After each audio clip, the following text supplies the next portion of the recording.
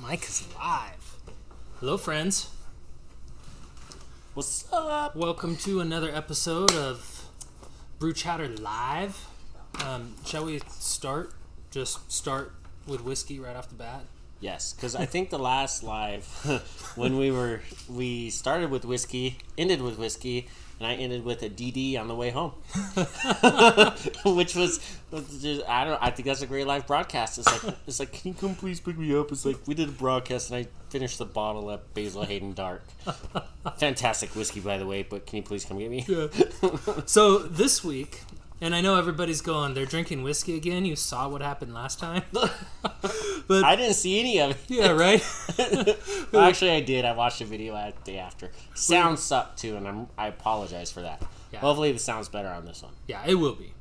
And you can comment if it's not, and then we'll fix it right now so we don't have to go through a whole broadcast. Yeah, I promise I won't do my second glass of whiskey till 15 minutes into the show. Are you sure you want to make that? I got 14 minutes left. So this week, Joe and Christina were kind enough to bring us a bottle of Frey's rye, and we thought we should drink to Joe and Christina. Yeah, we should drink to Joe and Christina. So thank you, Joe and Christina. Josh brought in these whiskey stones to keep everything nice and cool, and very exciting. You know, Frey makes some pretty killer products, and I've been super excited to try this rye since I heard about it. Yes. Producer, you want in on this? Oh, yes. There's only a squirt left, so. Yes. Awesome. All right, there's a little bit left for Josh and I to split, maybe. Yeah. Unless I get to it first. Frey's doing a great job with their bourbons. They're murdering it. Their products are top notch. And they got great. Just look at this tasting cork, I guess we'll call it. It's like so cool. Yeah, awesome branding and everything. Yep. Yeah. High caliber. Like you can tell they don't spare a couple extra cents on packaging. Like their stuff is nice and it tastes that way, which I love. So the other cool thing, that's good stuff. I'm sorry. Welcome everybody. What are you drinking? Yes, we need to welcome everybody. We're sitting here just rambling on about the whiskey we're drinking. Sorry. Welcome everybody. What are you drinking? We're drinking a couple different things. The Frey rye. And also, Mike and Cade and Mika have been canning just about every homebrew they make. So they had this really fun idea to do a stout with, what is that whiskey called? It's one of the newer like cinnamon whiskeys on the market. Is it cinnamon? I don't know. I was doing something on the computer. I was ignoring you. Fair enough. I get that a lot. Cole was chatting on there, and I was reading it, and I didn't have the chat turned on to go into our video. So I was turning it on. And now it says the chat's ready to display messages, and then Cole's message came up. Nice. Cole says, "Hey guys, I'm here for a quickie before dinner." Cole, you are always welcome for a quickie. I think that came out wrong. So racing right along. So they aged this their oak chips, and I think they used medium. No, they used light. They used light oak chips and they aged it in this whiskey, and then they threw it on this dry Irish stout. Mobius, what's up, man? He's drinking a dry Irish stout too. That's awesome. Nice. Welcome. So we thought, because we're doing oak aging and oak and everything oak today, that this would be an awesome. They even signed it. I almost don't want to open it. I know, right? Yeah. They said they'd bring more with the labels they made. These guys they're all artists. Quite the artists too. Yeah, they make cool labels. Yeah, so. Yeah, all the labels for Trader Joe's, I think, is what he was saying. Yeah. They do a lot of art stuff, and so great beer, good stuff. Yes, that's awesome. Awesome. Abby, what's up? What's up, Abby? She's about to pull out some tapash, which is awesome. I don't know, tapash, however you say it. That's a pineapple fermentation, which is super cool. She says, I always forget to get a drink before you guys start the stream until you guys ask what we're drinking. That's the whole reason we ask what you're drinking. I love it. Hey, Matt, we missed you too. This episode is also right up your alley. Yes. Thanks for joining us, everybody. Missed you, Matt. So that's what we're drinking. We encourage you to say what you're drinking because, it's a beer show. It's a beer show. This is all we talk about is beer, spirits, alternative fermentations, kombuchas, food fermentation. Just as a random example. Yes. I think it's great. It's awesome. It's awesome. Fermentation in general. I love seeing what everybody's doing and all the crazy stuff that they do. And hey, wait, what's that? that's not either of those things. This was Tyler's cider. Nice, the pear cider. The pear cider. I just finished mine. Peach cider. You messed me up. Peach? That was a peach, yeah. Yeah, he said peach. You told me earlier. And Tastes then like pears. You like totally stepped on. You stepped on me when I was trying to say what it was. I figured I should give it back. You're always trying to be in the spotlight. I can't help it. I'm a star. All right. I love this show so much. Tyler's peach cider, which was cider. phenomenal. Thank you, Tyler. Yeah, Tyler's thanks, our man. director, producer, friend. He just gave us the good job. So, brief overview of the topic tonight. We are talking oak. Pretty much everything oak. Oak, as I'm sure all of you know, is a huge subject. So I tried to dial back some of the more crazy science and keep it to things that were really relevant to all of us as homebrewers. I forgot to pull a barrel We're getting all out. kinds of messages in here. What are you looking for? Matt says, I'm drinking beer that hasn't been through a brewery yet because I'm at work. Oh, you're bringing the barrel I up forgot there? the most important prop. This thing is highly infected. You should only touch this thing with a hazmat chute. So that Suit. being said, Suit. Josh said if enough people comment and ask him, he will drink out of this barrel. No, I did not. This is like, it's very, in the name of science, this barrel is very interesting, and it has a lot of really cool stuff going on in there. Some stuff we're not sure about that's going on in there, but it basically has a 2-row wash in it, and a lot of bugs. And It's some definitely barley sour. wine And barley and some wine. stout. Yeah, from a Solera project. Yeah. It's got a little bit of everything. So it's super cool, and it actually tastes like it's been sitting there in open air for 3 years. We so started that's this back. 4/11/16.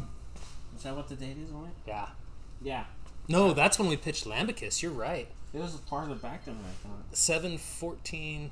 So July of 7/14. July of 2014. So this barrel has been here for 6 years as of July. Yes. So there's all kinds of madness going on in here. And I've been moving this thing around like crazy.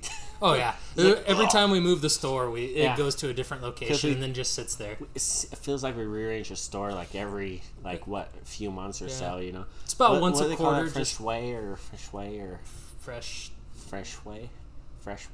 feng shui. Feng shui. Feng shui. Feng shui. We want all of the energy in the store to go towards making you feel better when you walk in, and it works. These guys are like, listen, these guys, they don't even know what they're doing. I haven't even drank whiskey yet. Jesse, what's up, man? Thank you for joining us. Yeah, let's throw some shout outs in here. We got a few. Yeah, let's throw some shout outs. Cole asked if we got that Pigeon Head keg. Yes, we've got. So, Pigeon Head's Oktoberfest is just hit the market this week, so we'll have package and we'll have it on draft. So, for all of you who are like me, who wait for this beer every year, it's now. It's coming. It'll be here tomorrow. So, Pigeon come by Head and does snag such some. a good job, too. That beer is so good. And Brian and his team, fucking. yeah, they murder it. Or I shouldn't cuss on. Sorry. They do a great job. They do a great job without cussing. The other cool thing is they were nice enough to give us their recipe. So if you love it and you want to brew it, we can make that happen. And that's straight from Brian. So that's the guy that made the recipe. Super cool. So that's coming tomorrow. Jesse says, you guys have Heretic? I need to stop by soon. Yes. Yes. Speaking of Heretic, we were just on not Heretics, but Jamil and John Palmer's live stream yesterday. Yeah, Brew Strong, on baby. Brew Strong on the Brewing Network. Yeah, which was super fun. If you guys haven't seen that show, you should definitely tune in when they put it up on the website. Yeah. We were also live on their Facebook page, the Brewing Network. So definitely check that out. We had a lot of fun with Jamil. Had some really good laughs on there. Some really good conversation, good too. Conversation, just talking homebrewing. Yeah, the whole theme was common mistakes that brewers make. So we kind of went through everything that all of us could think of, and like all the little hiccups that you run into when you start brewing. It was super fun. The if you go to our Facebook page too, that live video is also shared on our page. So yeah, you can go check through it and out. watch it. Yeah. Support the Brewing Network. Support Heretic Brewing. Yep. And John Palmer by buying his book. How to Brew. How to Brew. I was almost going to say Better Brewing, but that's Gordon Strong's book. Yeah, you're thinking something different. Yeah, but that's a fantastic book. Everyone should have that book. Philip's in here. And Brewing Classic Styles. Yes, and Brewing Classic Styles. And yeast. Yes. I mean, the Jamil's a legend. Listen to what he says. Palmer's a legend. Palmer's a legend. Those guys taught me how to brew. Yeah, fantastic individuals. If you're not following them, you should. Yeah, go follow them and follow the BN because and the Brewing Network. Yeah, they're good stuff. So Philip's in here. Philip says, "Hey guys, so maybe this is a good time to do a little." Where'd you see the? I'm in the Brew Challenge group. How do I keep missing that? I don't know. So Philip's gonna see it if I throw up the little intro thing. Yes. I've been watching this over and over. We should do it again. So real fast. Before we do the Trinity update. I wanted to do it. I was like on the cusp. Roll the tape. No, you told me to wait. No, I said real fast before we do the Trinity update. Roll the clip. See, I'm a little I was leading you into it, man. You were trying to say that. I was setting up the suspense. Hold on, guys. You might want to turn your headphones down. I got the volume turned up. Let's see if I can do the right thing here. Ready?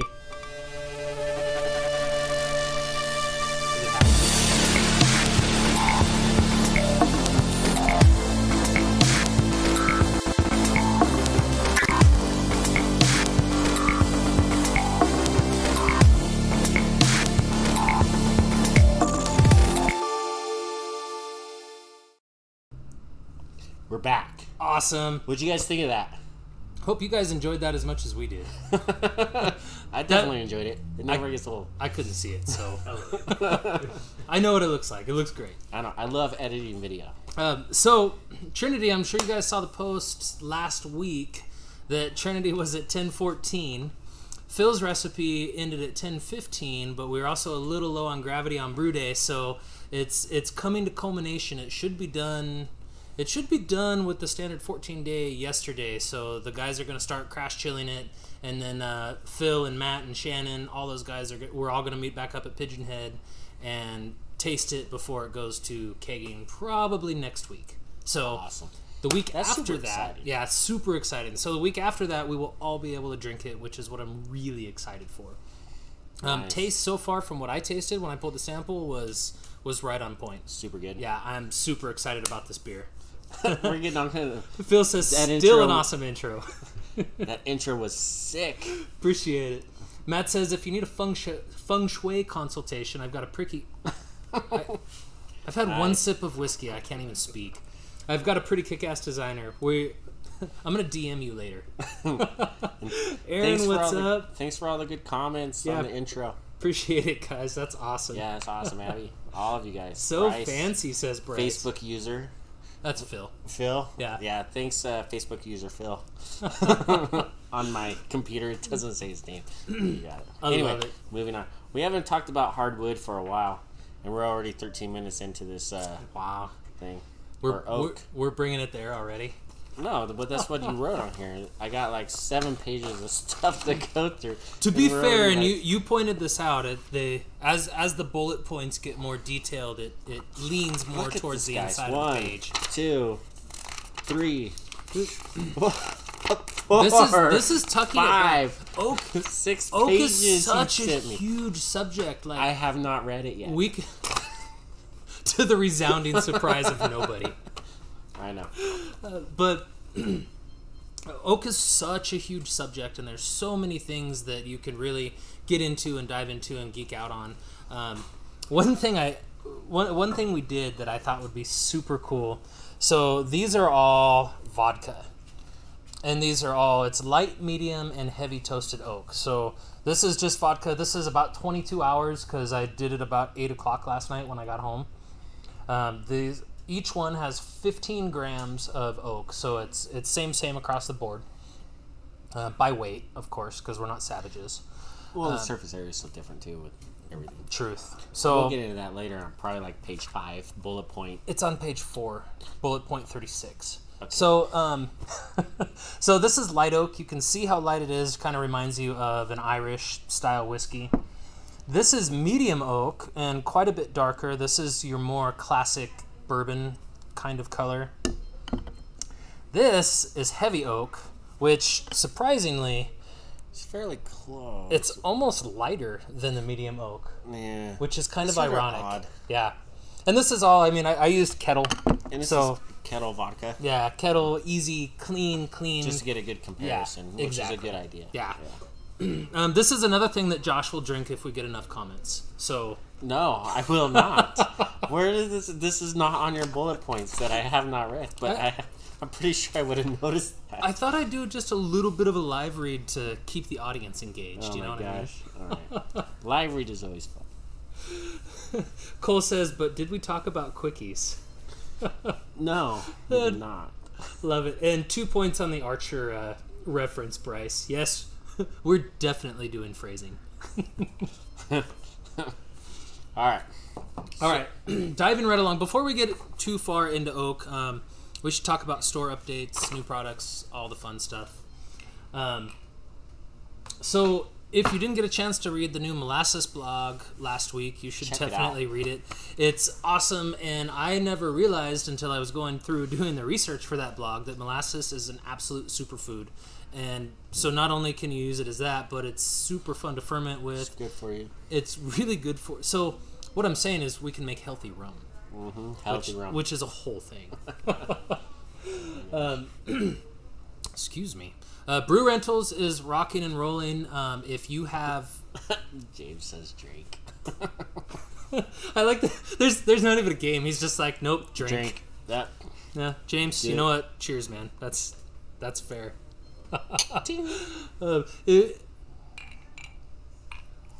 If you are local, don't be shy to get on and reserve the stuff that you need as far as presses, crushers, destimmers, the apple crusher, because it's going to come soon and it's all going to be blocked out. So the website happens in real time, so you know exactly when you can rent all of it. And the canner, of course. The canner is just super cool. So again, the cool factor is kind of unbeatable. Yes, definitely cool. Abby says, I used dark toast in my braggot and my bochet, which were already a little dark, but the oak made them super dark, which looks cool. Hell yeah. Nice. Good job, Abby. I love it. Awesome. We'll get in. Yeah, it's super Braggots? cool. Braggots and bochets. Those are such cool things. She's doing all the hard, fun stuff. Yeah, seriously. And I love that. Because she's so outside of the box, but doing like the cool things that I want to do. Yeah, super cool. So if you ever want somebody to give you feedback on those, Abby. Let's keep moving forward. All right. Sorry, I'm done hustling the crowd for beer. Or for mead.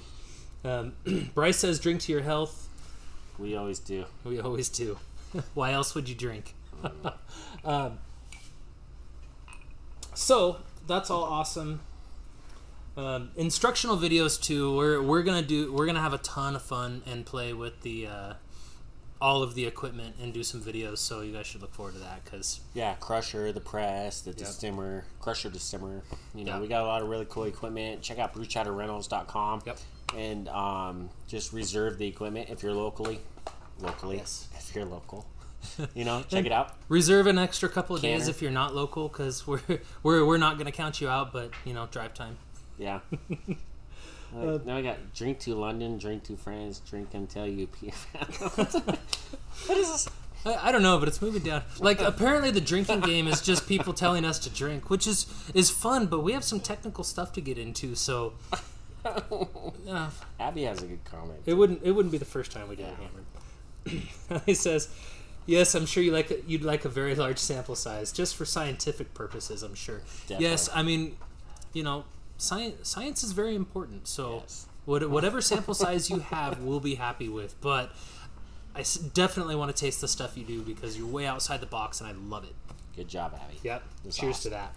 Yeah, we definitely encourage that behavior. Absolutely. For everybody brewing. Anyway, we gotta keep moving. All right, let's keep moving. We're already like 19 minutes in, and so I'm good for another drink. And there's only this much, so you have to share. No, that's all good, dude. You still got some. So do you. Not for long. Anyway, all right. So yeah, molasses blog. Definitely check out that blog. It's a very good blog. Talking about blackstrap molasses with rum and a lot of stuff, and it's like oak aging and blackstrap, which sort of pertains to each other, you know, which is very good. Yeah, blackstrap rum with oak is one of the most incredible things that you'll ever do for yourself. Super simple, and it's just a great spirit. Yep, 15 pounds of blackstrap, oak, some water, oak. Yep. Distillation in between there. Yeast. It's a whole thing. Yeah. All right, we gotta keep moving. All right, racing right along, obviously. Oak aging. Okay, what is it good for? Nice. I didn't even think of that. 2 points. All right. I love Rush Hour. So, I watch all of them. All right. oak's incredible. We all know that. There are a ton of different ways. Let me make sure I'm on task here. So, Okay. I actually put on here, this was more for Josh than for me, types of oak, what's it made of? Duh, oak trees. It gets a lot more specific than that, because you have barrels, you have staves that are available on the market, you have spirals, you have chips, you have cubes, so you have all of these different ways to either infuse the oak into your product or infuse your product into the oak. Now the barrels, they're a lot harder to come by, and they're a lot more expensive and rare. Then you got to worry about leaking, evaporation, shipping. I mean, there's a lot of issues that come with doing oak barrels. Oak barrels definitely have the cool factor. However, there's a lot of alternatives to it, which I think we may talk about if I would have read the bullet points. We will get there real fast on comments. Cole says Josh has 3 mason jars to drink. No need for RJ to share. What? Oh, well said, my friend. Oh, we got somebody from I love Sweden. it. Hey, what's up, man? Thank you for joining us. No worries. It's all good. Should I play the intro? He missed the start. Let's not get crazy. If I start to diatribe too much, then throw the intro in just to break it up. Oh my gosh, but he missed it, and he's in Sweden. He's going to talk about it with his friends in Sweden.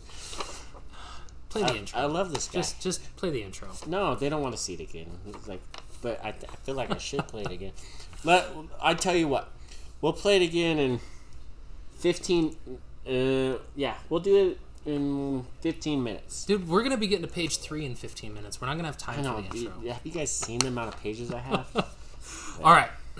So let's talk about types of oak first, because it's very important. You have American, French, and Hungarian. What many people may not know is there are 2 types of French, and one of those types is also Hungarian. Does that make any sense? Right? Explain it to me. So American oak is Quercus alba, and it's super dense, it's super tight grain, which is part of the reason why it began being what people made barrels out of. The other cool part of American oak is you can actually cut the staves with a saw. With French oak, they literally have to split it, otherwise it's not watertight.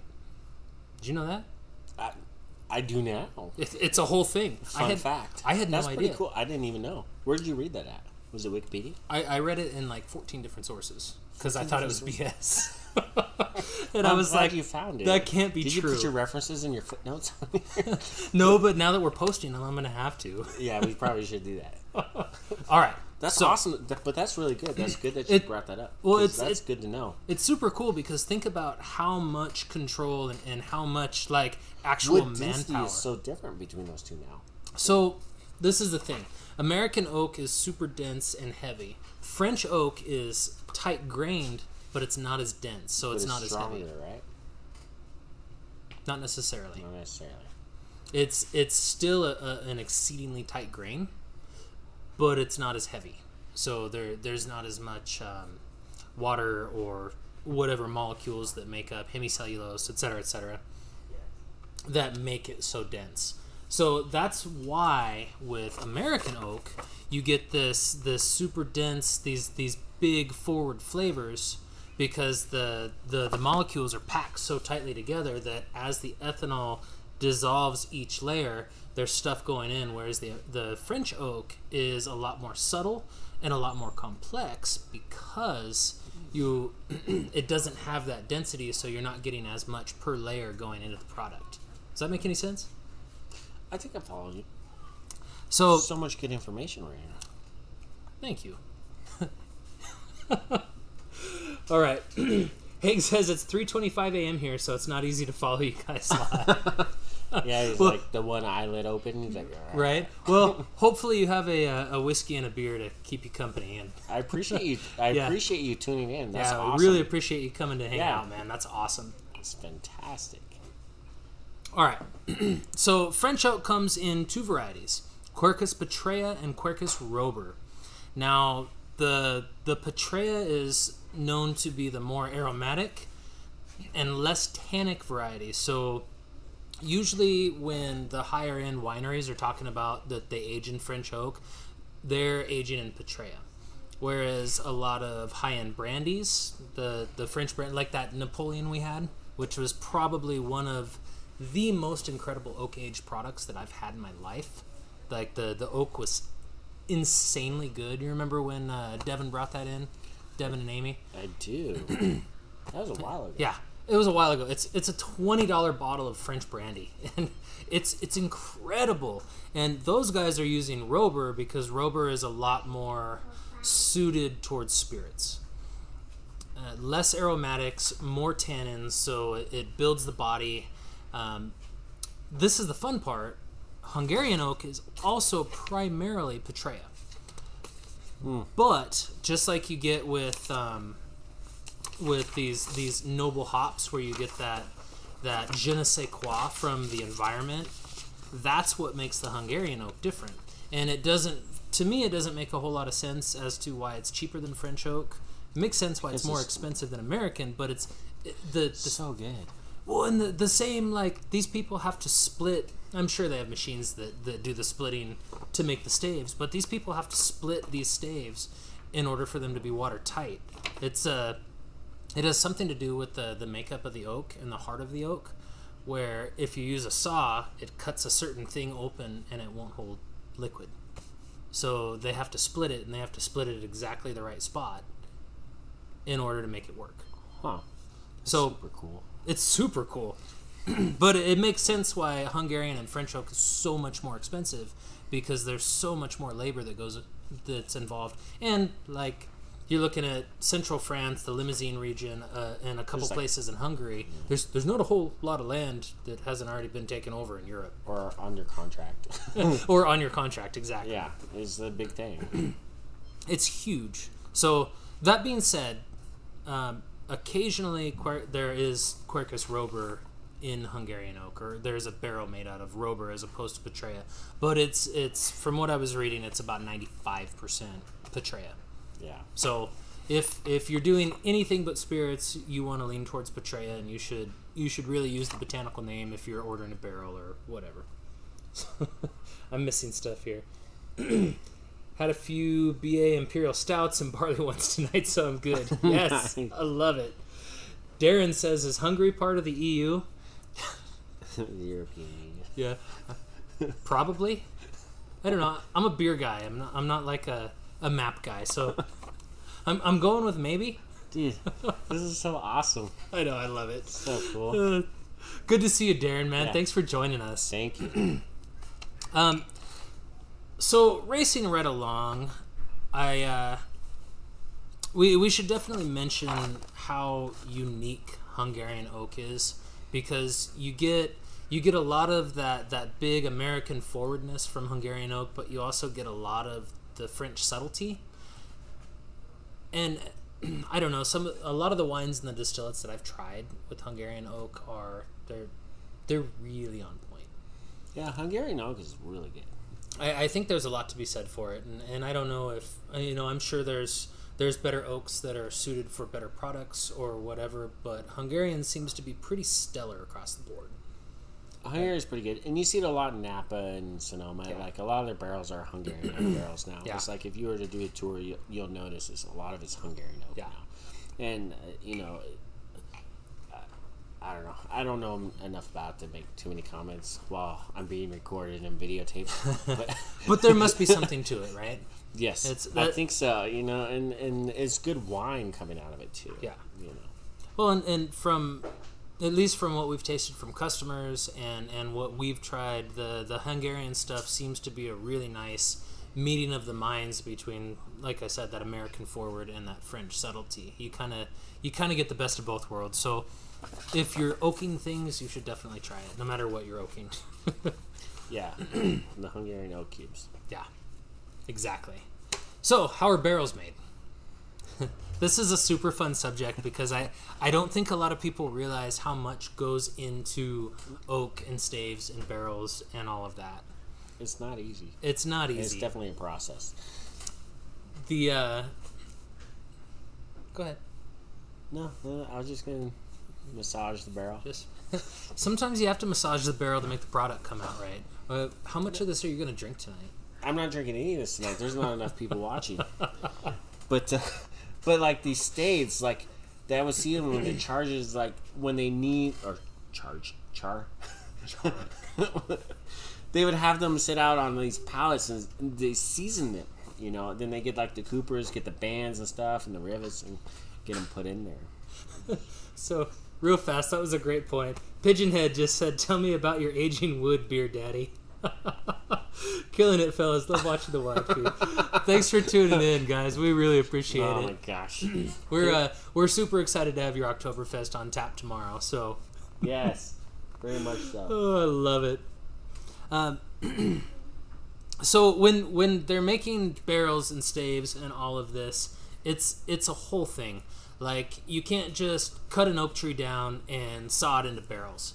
They have huge yards that they stave them out either by splitting or by sawing, depending on where you are in what country. That's what I was trying to talk about before you rudely interrupted me. Oh, well, good. No, Please continue.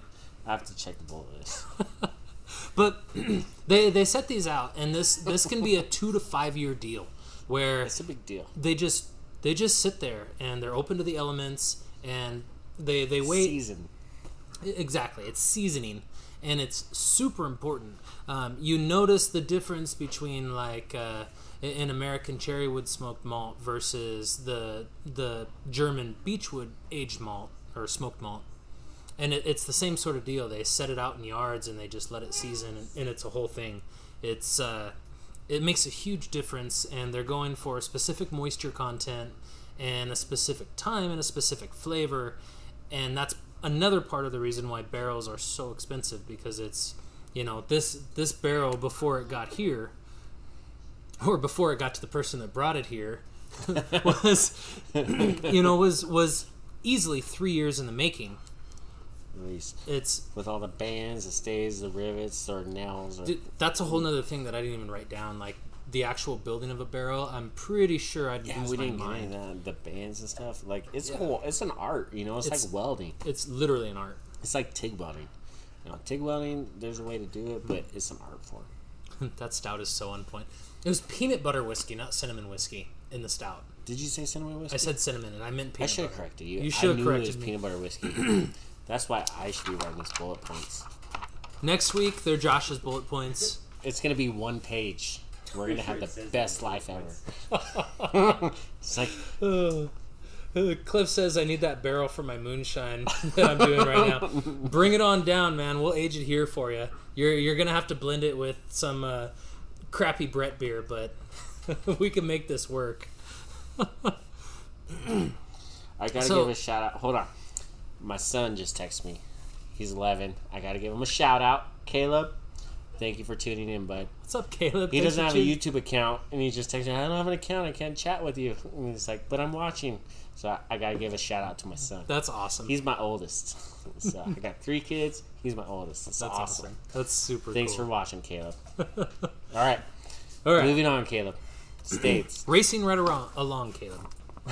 So, the seasoning does a couple of things, and one of those things is oak has naturally a ton of tannic compounds, many of which are super volatile. Cliff says, don't worry, I'll bring y'all some soon. Awesome. We will drink it. Thanks, man. That's super cool. Thank you, Cliff. Thumbs up. Good job. Good job. So there are a lot of oak naturally has a lot of these tannic compounds, and many of which are more volatile. I didn't get too much into the actual like chemical compounds because you guys are here to watch a show, not a chemistry lesson. So, Or maybe they are. well, maybe you are, and DM We got us. 6 pages of this. Yeah, So DM us if you want a chemistry lesson. We can make this happen. I got you. But so part of what the seasoning does is it gets rid of a lot of those more volatile tannic compounds, and a lot of winemakers, especially the higher end winemakers, they'll go, I need this type of barrel, this type of wood, seasoned for this long, because they're planning on certain complements of tannins and compounds going into their wine to finish it just the way they want. So it tells you how crazy you can get with oak, but you don't have to. Anywho, thank you guys. See you later. Yeah, thank you. Our live audience. Bye, live audience. That's not good. We shouldn't be saying bye to our live audience when we're still live. Yeah. That Hey, should be wait, like live after. audience, come back. So, and he's back. Andy's back. That's awesome. Nice. Another huge part of oak, and especially relevant to us as home brewers and home distillers, is the char. Now, the char, just assuming that everything was seasoned properly, which it's really a safe assumption these days, assuming that everything was seasoned properly, the char is what can make, decide, and change your product. So you want to you want to align the char with the flavor compounds that you're working with, like Abby did with the Bochet and the Braggot. You know, with the heavy char, you're getting more earth, you're getting more mushroom, you're getting more caramelization of the hemicellulose and the lignins. So it's going to complement those Maillard-y flavors in both of those products because it all kind of fits. Does that make any sense? I think so. I followed you. It was good. Fair enough. You're getting a little lengthy. I was just like, that's good. I'll try to tuck it back. I haven't said a whole lot during this episode, so I gotta like poke in every now and then. All right. Or people Thanks. are gonna think I was like, why is this Josh guy here? Thanks for that. I'm finishing this. Are you serious? You have 3 more. There's not enough comments on here for that. Oh, that's awesome. No, you should finish that. It's good. It's all good. But so the char makes a big deal, and generally, so you have 1, 2, 3, and 4, which are kind of the main ones. That's light, medium plus, and heavy. Now, big distillers and big winemakers can tell the coopers to go, I need a number 7 char on that. Which apparently, who was it? Who was I reading about? I think that's awesome. Yeah, somebody 6.5. pulled off a number 7 char. Well, and that being said, for Frey Ranch's bourbon, they're using a number 5, which is a heavy plus. Heavy plus. Really? Yeah. I wouldn't have guessed that. According to Colby, anyway. There's a video on it. Yeah, where he you says should it. check that video out. Yeah, it's we a did good a whole video. behind the scenes of Free Ranch. Yeah, it was super cool. Super cool to see that operation. Or their operation, I should say. But 1, 2, 3, and 4 are kind of those are the average. So 1 is light, 2 is medium, 3 is medium plus, and 4 is heavy. There's kind of an interesting line between light and medium. Mm-hmm. And there's a big variable of temperatures, but it's a fairly safe assumption. So, like I said, those designations can kind of endlessly be played upon, but there's a lot to be said about what char and what product and how to kind of fix stuff. We're gonna do a sensory thing with just these 3 in a minute. No, we're not. It's smelling. Oh, okay. Yeah, I'm not you're going to drinking. drink them. I'm not. But Abby says the oak and the braggot really balanced well with the sweetness of the malt, as I didn't use hops. It gave a lovely earthiness to the Bochet and highlighted the caramelized honey toffee flavors. And that makes girl.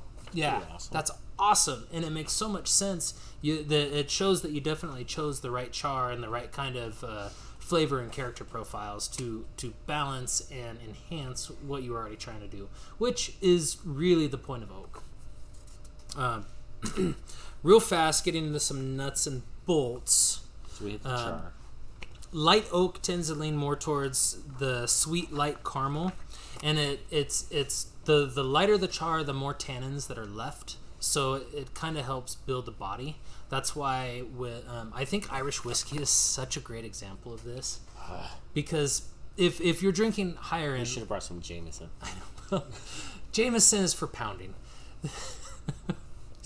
Talisker I'll Storm, pretend he didn't say that. Don't worry, Jameson. and not in a bad way.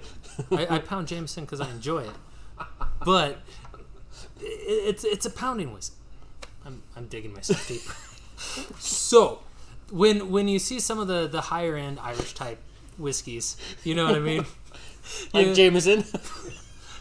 As a fabulous example, like Jameson, they have a They little. hate us so much. They have a little bit more body. You know what I'm saying? There's a little bit more body there, and that's because it's a lighter oak. Shoot. I don't know how you're gonna fix this one, but I love it. I'm crying now. I'm glad you're having a good time. My foot tastes like crap, though. I'm going to drink some more of this Frey Ranch. And They're going to sue us so hard. Nah. We're promoting their product. I know. So more tannins, more of the lighter characteristics. I always... Joe says, you going to pound Jameson on the air?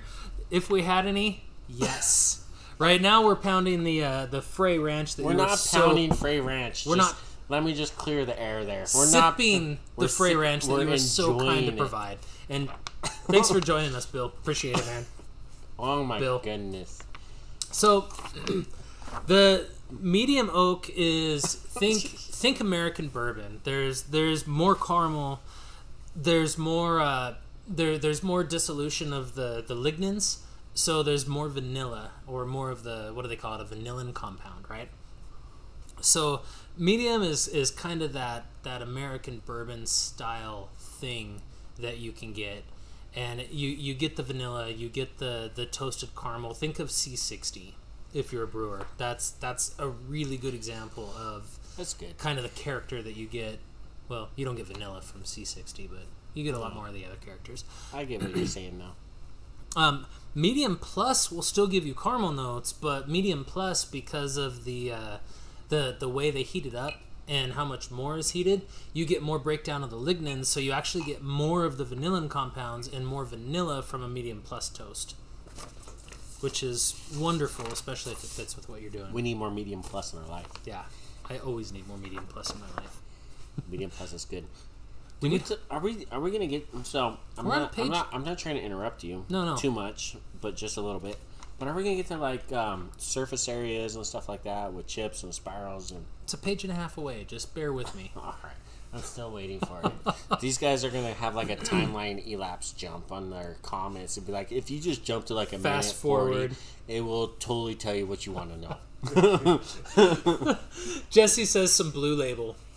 Yes, send it. Oh my goodness. Jason says, I'm going to write that on your bathroom wall. Ugh. Please do. That would be fabulous. We've got chalk in there for you, man. He's a gold medal winner, too. Yeah, he is a gold medal winner. And a judge. So, heavy oak is... there's more breakdown of hemicellulose. There's more breakdown of lignans. It breaks down more of the vanillin compounds.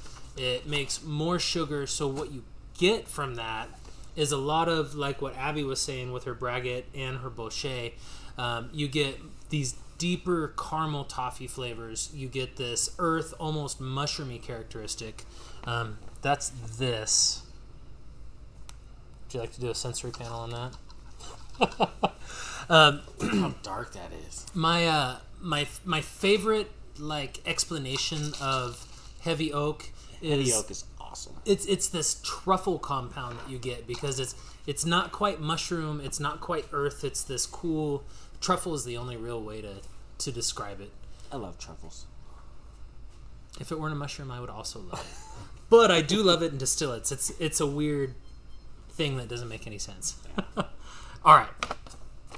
Racing red. Well, no, we need to talk carbon filtering before we talk about spirals and cubes and surface area. So, carbon filtering. Bryce just says drink. You know what? Bryce is right. Cheers, Bryce. That was so loud on the microphone. It was a cool sound. This actually...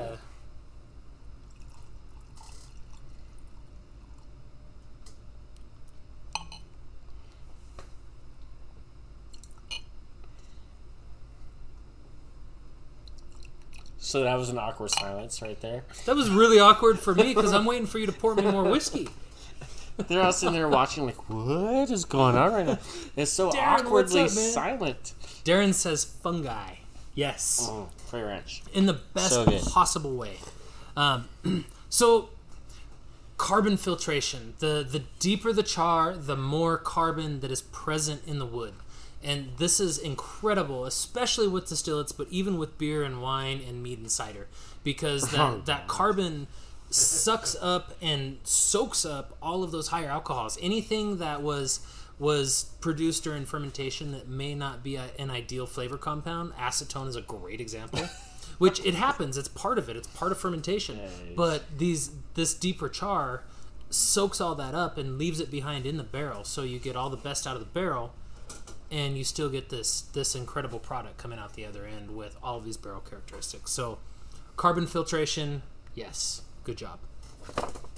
All right. Caleb's like, that was so loud, it made me jump. Fabulous. Sorry, Caleb. I love it. Yeah, sorry, Caleb. We didn't mean to scare you. So, we're home brewers, right? We're home distillers. So, you have two options. You can put your product in the oak, or you can put your oak in the product. Which, let's be honest, for most of us, putting your oak in the product is a more likely circumstance. Yeah, we should have some spirals up here. That would have been a great product. Yeah. Hey, director. Can you grab a couple spirals? Just like 1 or 3. As many as you have in your hand? Just bring all of those. There's different colors. They are different colors. So, surface area is a huge thing, right? Spirals. Bryce says, wrong bottle, jar. Bryce really wants you to drink from the jar. No, mate. Well, the jars. No, I'm not drinking from the jar. There's not enough comments yet. Yeah, these spirals. So you have the main thing that barrel science is based off of is surface area to volume, and because as homebrewers we have so many different options of what kind of oak to put into what we're doing, that you really have to decide what you want and how to get there. I know a lot of local distillers that use oak chips and make amazing stuff. But the problem with oak chips is the surface area is exactly consistency. The surface area will always be all over. I told you to drink whiskey when I got on my soapbox. I'm very passionate about oak. But yeah, surface area is a thing. It is. 1 ounce to 1 ounce of chips is not the same. Yeah, 1 ounce of cubes to 1 ounce of chips, or 1 ounce by weight of spiral to 1 ounce of chips. You're dealing or even with chips to chips is not the same. Even chips to chips. That's what I was trying to say. That's like chips to chips is not the same. 1 ounce of each of those is not the same. Surface area is different. Because like you may have a big chip in there that is 1 ounce, or like a bunch of little chips. You know, it's a lot different. And it's because they take these barrels and they run them through a wood chipper, and then they put them in a bag and they sell them to homebrew shops, and that's part of it. And it's fine, but you have to know what you're getting into. You have to know, or at least understand it a little bit. You know, if you have a good understanding of it, it's like you can get fairly consistent. James says jar or barrel. That's the only option to drink next. Hey, it's whatever you want, man. It's your monkey. No, I'm just holding the tail. I didn't get enough comments yet. I'm still waiting. I don't even see enough. Wash your chips. Andrew too. says, yes. That's a good point. And chips. You should wash them. Yeah, whatever you're doing. Yeah. They have to be washed. They have to be sanitized. Unless you're going into a distillate, then I wouldn't even bother. But if you wash them, you can wash some of the excess tannins off, especially with chips. With cubes and spirals, it's not a huge deal, but with chips, it always is, because there's sawdust in the chips, and that's part of it. It adds tannin. Extra stuff you don't want. Yeah, sometimes you want it. Like if you're doing a fruit wine or whatever, like our fruit wine kits, a little bit of sawdust, it adds to body. It helps a little bit. It's what's the word? Flushed out or diluted into 5 gallons. But if you're doing like a beer or something that you're really trying to nail, it's kind of a different deal, and you're right. Can you just talk about sanitizing chips, spirals, etc.? I'm glad you asked, Jason. Is that our next bullet point? I don't see it on here yet. Is that page 5, or we're only on page 2, and we're already like it's page 4. We're already like 49 minutes into this podcast. It's page 4, all right. So we haven't even got halfway through all this stuff that you put on here. We almost need to do 2 shows with this. Seriously, we're right there. So to answer Jason's question. Are your spirals pre-washed? Says Taryn. So we're getting to that. So to answer Jason's question, sanitizing your wood product, whatever it is, spiral, cube, chips, whatever. If you're going into beer, wine, mead, cider, and it's something that you want like bourbon barrel aged or whatever, you can always soak it in something that's 80 proof. That if something can live through being soaked for 7 days at 80 proof, it deserves to be there as far as I'm concerned. If you don't want that, then what I do is that old school colander that your mom made really nasty broccoli in back in the day. So you put that in a pan and you get it to a steaming boil, and then you put your chips, your cubes, your spirals, whatever you're using in there, and time it for exactly 1 minute. Pull it out and put it right in the product. Those are kind of the easiest ways to go like about 4th of July fireworks show. Yeah. You drop it in there. Blown. Amazing. Yeah.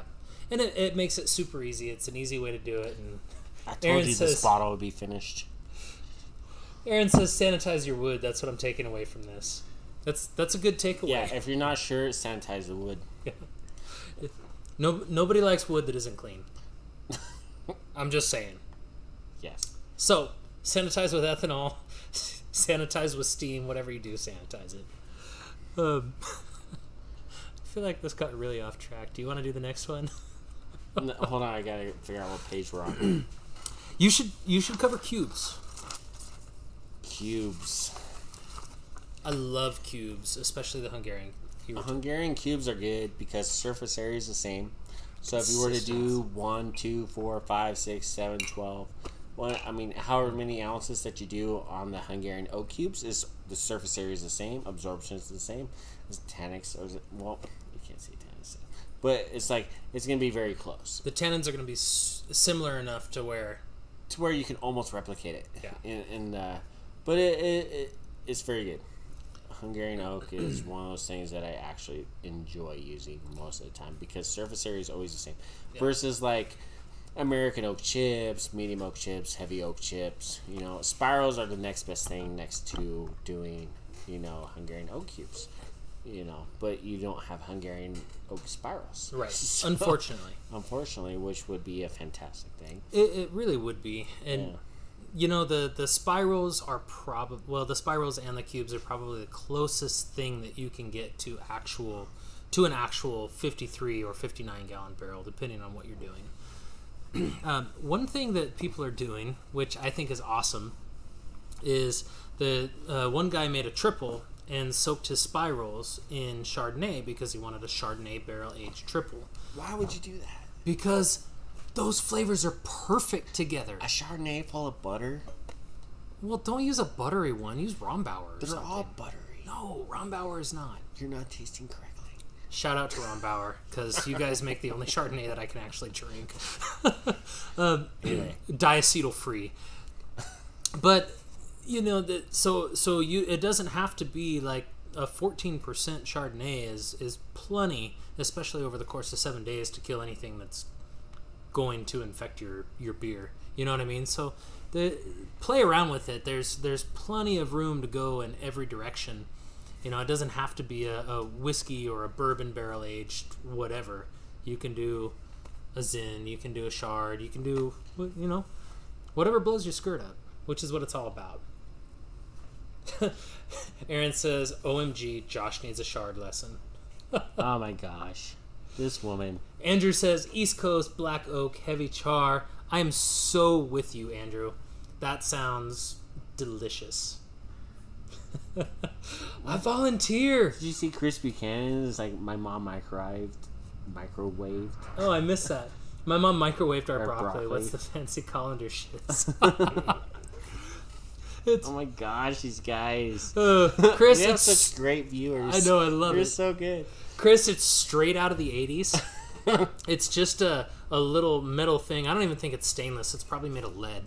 But it's just a little thing that folds in to the inside of your pan, and then you can steam your broccoli so that you steam out all of the flavor and nutrients so that people can eat it. Are we talking food right now? He had a broccoli question. Right. What do you want from me? No, Chris is awesome. Jeremy says, adding a cup or two of pure maple syrup to the wort 10 minutes before the flame out can add a woody flavor to the beer. Nice in porters and stouts. That is an awesome example.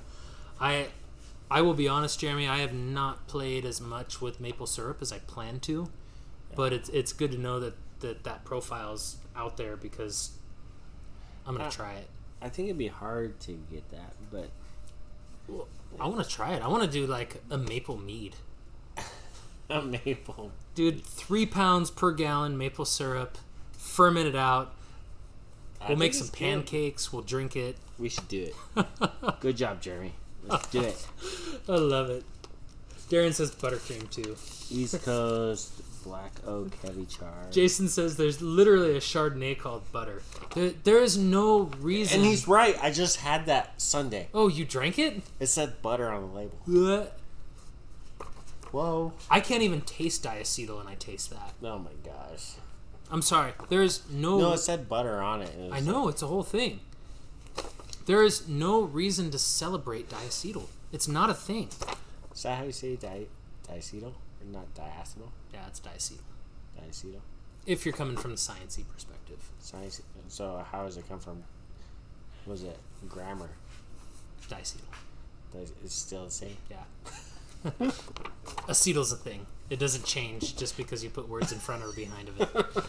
In front of or behind it. Oh my gosh. Bryce says... I love our show so much. Bryce says maple syrup and a red ale is great. I could see that. Again, I need to play... We need to play around a little bit more with maple syrup. Dude, we've got 4 minutes and we've got like 6 more pages. At least. Okay. Have you seen... We're going to post these. So... Like... Don't be shy, friends. I'm done. I'm kidding. I'm not done. Okay. I admire how much time you put in these. Thank you. And I think it's great. Real fast. Something that we really need to cover. Words. You are slurring, which is super fun to watch. One thing we should say real fast. A lot of people want to take their oak products home. Like, you go and you get some spirals or whatever. They take it home and they want to char it. No, it's already charred. It's already charred, and it's already charred to spec. So if you want to double char it, you should do that because that's what homebrewing's all about. But you should leave it alone. Yes, pretty much. So light and medium, they have that char happens from 246 to 356 F. So and that's surface temperature. So that's just not like, well, I left it in the oven for 5 minutes, at 356, so it should be about right. No. Are we cutting me off? Am I getting too crazy? No, you're fine. Sorry. I didn't mean to interrupt you. Keep going. Bryce says Josh needs another one. I'm just keeping it live right now. No, the bottle's empty, Bryce. I'm sorry. No, but look, there's heavy oak. Put it back. Finish your explanation here. It's like... Jamil's probably watching us right now. He's like, these clowns right now. It's like they don't even know what they're talking about. Because all of a sudden, he doesn't know we're clowns. Jamil's the best. All right, real fast. Jason says, if you want maple flavor, try adding fenugreek, which I've never heard of. I have no idea what that is. The yeast are the only ones who get to enjoy real maple syrup because it ferments out, which totally makes sense to me. All simple sugar. Andrew says, longer the char, the lower the temperature. No. I'm glad you asked. So, a number 3 char is 392. A number 4 char is 446 Fahrenheit. And like I said, this is all surface temperature stuff. Most of these things happen between 30 seconds and 2 minutes and 30 seconds. But it's more about getting the right surface temperature at the right temp for the right time. So that's why there's a variable there. Abby says slurring just means you need another drink, Josh. I love Abby. She is the most amazing girl ever. I know. I like your style, Abby. Bryce says that jar is not empty. It is empty. There's nothing in there. No, he's talking about that jar. I'm not drinking out of it. Heavy toast. There's not enough comments. How many comments do you need? There's like 40. Where do you see 40 at? I made it up. So we have 1 minute, so really fast. Tips and tricks. We covered sanitizing with booze. We covered sanitizing with steam. One thing I really wanted to hit was setting your beer up for success. We actually go into wine and cider and mead, and you'll be able to we download. Didn't hit any of that. I know. That's what the whole show is about, and we missed it. We should have talked about that more. I should have put it at the front and not at the end. Man, these guys are so mad now. We should do like a part 2. Yeah, we should do a part 2. Well, part 2 will be all about science. I thought this was a part 2. Damn it. Darren says, won't the char sterilize? Darren, yes, the char will sterilize. However, it goes through a lot of hands between the char and the end user. So it's not safe to assume that it's still sterilized from the cooper to, by the time you get it at you brew need chatter. to be careful about that. Yeah. So setting your beer up for success. If you plan on oak aging, you'll need to bulk age because you don't want the yeast. You don't want your beer to be on the yeast for 3 to 9 months, depending on what you're doing. Unless it's sour, then it's like, Bill says, don't forget to soak your oak in cider. Well said. Well said, Joe. Thanks, you. Bill. I love you, Bill. Bill. One thing that is serious along all products. Drinking of the jars. Jeez. What did I say? Part 2, drinking of the jars. Oh my gosh, we can't even do the show. I'm not drinking the jar. No. Of any of them? No. It's ethanol. It's not it's okay. Clean. Not okay. It's gonna be like super like no. It won't be tannic. It'll probably be a little tannic. Not even cool. Anywho. Not even cool. Don't even try to convince them. Yeah. It's not even a true story. If enough people say, Josh, you have to drink the jar in the comments, then he'll drink the jar. It's going to happen. Will you stop? It's not okay. Sorry. It's not okay. All right. Anyway, whatever they product... love me. They haven't even messaged right now. It's like it's good. We're about to see the whole thing go... So... Not even... No. All right. We have to cut this off, and I'm sorry, but real fast... Okay. The one thing you should do with whatever product, I don't care if it's distillate, beer, wine, let it sit for at least a week and then taste it regularly and often because you oak must changes. Taste it. Yes, it that changes is my 2 fast. cents. You have to taste it as it prolongs through this process. It's like, go on. Making any sense? Darren says drink the jar. Andrew says let's not kill Josh. I was in a moment and then you just stopped. Moment. Go. No, the moment's over with. No, you have to recreate the moment. I can't recreate it. You have to start. You're my moment creator. Thanks. So, but you have to taste on the regular because once. But you do. Am I creating the moment or are you? You just started it. I was trying. You do need to taste the oak as you add it and do this and ferment it and age it. Like, if you're not tasting the oak as it goes through its process, you're just going to come up with something that's not really what you want. It's like you have... Why do you keep laughing? It's like, stop it. I'm trying to be serious right now. Be all super serious. Then I'm going to read the comments. Oh my gosh. But you got to taste it. Like, you guys are awesome. If you sit here and you do like a barrel-aged stout, barrel-aged porter, whatever you want to do, rum, whiskey, moonshine, anything, you got to taste it as you add the oak to it. And it's like, because then you sit there and you can judge the amount of oak that you're adding to it and taste it and figure out where you're at. Well, and oak, especially in distillates, but even with beer, wine, mead, cider, oak, there's a point where it hits its peak. Mead cider is like, you could throw, well. Mead cider, you have a little bit more wiggle room, you're right. But there's still a point where it peaks, and you want to pull it off the oak when it peaks because there are a ton of compounds in there that are going to keep evolving and keep aging.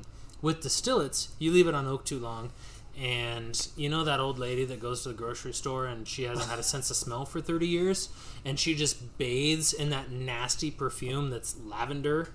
It's awful. It's the worst thing I've ever smelled in my life. Whoa. And I'm talking about the old lady and the over oak distillate. It's super bad. So, like Josh was saying, taste on the regular, pull it when it's prime. Just give a little thief, Yes. It's like a little thief will go a long ways. Yeah. Or the master baster. The stainless steel turkey baster. So we just say that we're live right now. They're recording this. They are so gonna clip this and turn it into a. Are you kidding me? Should we read the comments? No, I don't want to read them. Darren says, drink the jar. Andrew doesn't want to kill you. Bryce says, drink it. Aaron says, you're not following your own rule. How many times have you tasted what's in that barrel regularly? I taste it weekly, okay? That's BS. PS. Goodness. Abby says, drink the jaw. And then she says, jar. You guys aren't the only ones slurring. Oh, my goodness. Bryce says he's being super serial, guys. Thanks, Bryce. Thanks for driving that home for us. And Tyler says this has to be some kind of record.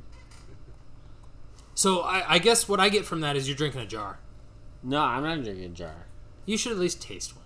If I get 4 more comments in 2 minutes, I'll drink a jar. 30 seconds? 4 comments from 4 different people. Abby says there needs to be a brew cheddar meme thread. I totally agree with you. She took the words out of my mouth. She was like so amazing. Oh, I love that. Oh, shit. We'll set that up. James says, jar. Oh, fuck. Do it. Oh, I shouldn't even say that word on. Oh. I think that's 3. Technically, that's 4, but one of them wasn't jar related. So, Andrew says comment 1. Oh my gosh! So light, medium, or heavy? These guys, you have to be kidding me.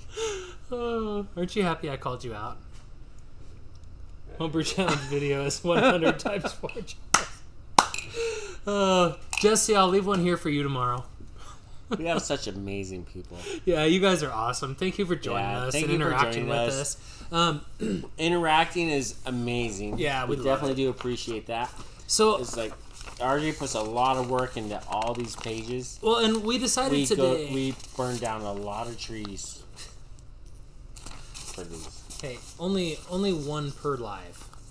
One per and live. I plant a tree a week, so it balances out.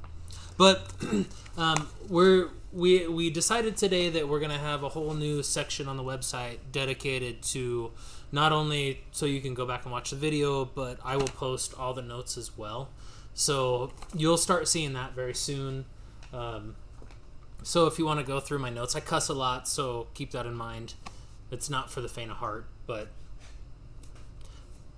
those will be up there. So, what jar are you drinking, Josh? Because we gotta sign off. I don't know. My son Caleb just texted me. He's like, "So which one are you gonna pick?" Yes. He's good looking 11. out, Caleb. He's 11. He's like, "So which one are you gonna do?" I love my boys. So real fast, just to make this a teaching moment. It's not gonna work out well. I'm not. Light is gonna make better body, sweeter character. Medium, you're gonna get a little bit more caramel. You're gonna get a little bit more vanilla. Heavy, you're gonna get more of that Organ Pinot, earthy truffle characteristic. So, oh my goodness, I will drink the opposite of whatever you choose, just because I'm a team player. Why would you guys do this? We're 7 minutes over, man. We are. Jason says, "Thank you guys. Gotta go. My kids." Gotta go make my kids some Cocoa Puffs for dinner. I gotta go, dude. It's like, I'm a family man. Jason, cheers, man. Thank you for joining us. We appreciate all the comments. That's awesome. Yeah. Bryce says, that's a good kid. Caleb is a good kid. Caleb is fucking fantastic. I shouldn't say that on live. Cussing. I'm sorry. We're a family show. Do not ever cuss on live. Like, do not say... We're a family show that teaches about making alcohol. All right, so I'll do the heavy one. All right, I'll do light. It's not gonna be good. Take the middle. Yeah, that a boy. So we're working, like I said, we're working with kettle. So it's a really clean across the board kind of vodka. And as of right now, all of the oak has been in here for 23 hours. It's not good. So not good. This is horrible. It's not that bad. Horrible. What, you don't drink vodka at night? Floaters in that bad boy, though. Yeah, it's because they're not done. It's not good, Caleb. They're not you're quite watching soaked. right now with everybody else. So I'm not gonna down this right now. It's no, like, don't pound it. That's no. We're taking a sip. All right, and we're talking about what it tastes like. All right, that's actually a good idea. Yeah. You cannot pound it. It's vodka, man. Why are you making fun of my... So, real fast, nose... It smells like a tree. That's a really good description, actually. Like Tyler, a what do you... big tree. Like a big oak? Yeah, like a medium tree. What do you get from yours? Kill that virus. Abby says, thank you guys for the entertainment and science. It's my favorite convo. Thank you for joining us, Abby. And Abby. thank you for sharing all of the cool things that you Yes. do, because that's awesome. And it's also super inspiring. So cheers to Abby's that. awesome. Yep. All right. So give me 3 aroma this notes. is Both so of you. heavy. Both of you give me So 3 aroma heavy. notes. All right. Good 3 luck with aroma that. notes. We're 10 It's minutes super over. heavy So oak and like not good. tell me about mushrooms and truffles and stuff like that. They're not in here. My nose definitely isn't trained for this. But Actually, it doesn't smell bad though. You don't I'm have to gonna be say trained. It's like It just. All right. It does smell good. but expound. yeah, this is It's just like real good. it's definitely heavy.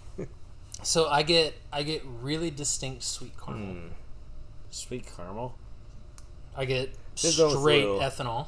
I would say this is almost a little cinnamon. I get ethanol. Definitely. Ethanol. You gotta smell under the ethanol. That's where the magic is. You gotta wait for it to burn your nostrils and And I get sweet wood. what is it hard? You're welcome. Boo. I didn't think you'd say that on camera. Oh, but I did. I don't think it's a All good right. idea. 3 notes. Definitely heavy. Super heavy. Look at that. Mine's super light. I'm drinking some J-Mo right now. I think heavy's actually sort of better. This was vodka to begin with? Kettle. So Everyone's clean. like so afraid of it. Yeah. No, I tried it. It was pretty damn good. So All right. afraid. So since neither of these guys will give me aroma notes, let's just drink it. Cheers. I'm not drinking the whole thing. Don't eat the wood. Don't eat the wood. I say that all the time. Damn it. You're supposed to be tasting right now, not talking about your wood. Don't eat the wood. So, from straight vodka, the flavor I get is, again, super, super sweet caramel. Like, really, really blatant, distinct sweet caramel. And I'm on light. That's actually pretty Tannic good. woodiness. It's very tannic. Yeah, we definitely Very, get the tannic. Even on... And- even But on... we're drinking straight out of fucking... sorry. Dude, Don't. quit cussing. YouTube. We're a family show that talks about distillation of I know. alcohol. My son's gonna message me about that. It's like, Dad, you said that word. So, give me flavor profiles. Like, just Like, it's Blurt it out. super tannic.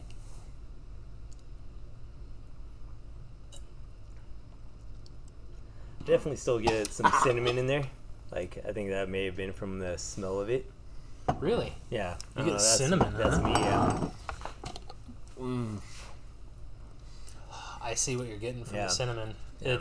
It's that wet wood characteristic. Like, It's like every morning when I wake up. boo, boo. I'm trying to pull this out of the gutter, These guys hate this show. which is not like my mo. They hate us so much right now. That's I the medium. so Smell good. that. That is straight caramel.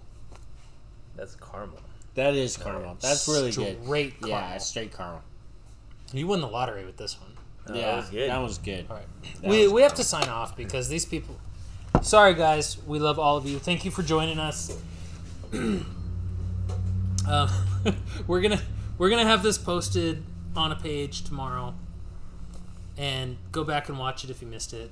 That's not a thing, I guess. But yeah, thank you all for joining us. We really appreciate all the comments and all of the telling Josh to drink the jars, which really it made my whole week. So we love it. Cheers, guys. Thank you. Yeah, brew on. Brew on.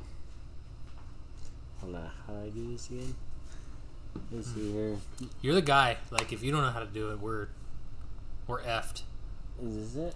Oh, See, I think that's it right there. Then we just stop it. that medium is straight caramel. Is that what that is? Like, you, like, I was... Smell this one. This is